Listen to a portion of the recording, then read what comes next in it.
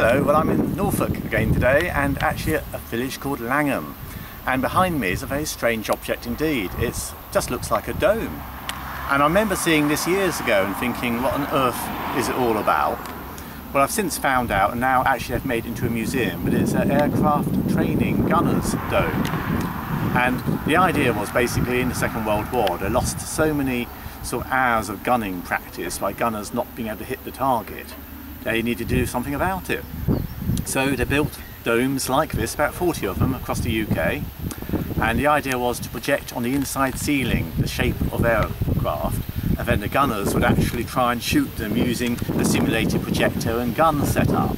Very ingenious invention, and it's a bit like the sort of start of computer simulation really. But the idea was they would have these images projected inside the dome surface.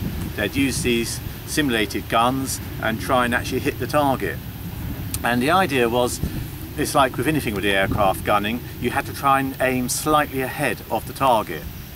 And if you think perhaps of a cat sitting on a brick wall and you want to throw a boot at it and the cat's running, you're going to have to aim in front of the cat to actually hit it. And it's the same principle with gunning.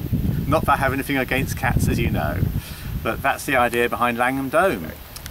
There's a lovely setting here with the airfield around us. You can't see much of the airfield now because it's actually all under fields and etc. But very nice still. Anyway, thanks so much for watching and bye bye.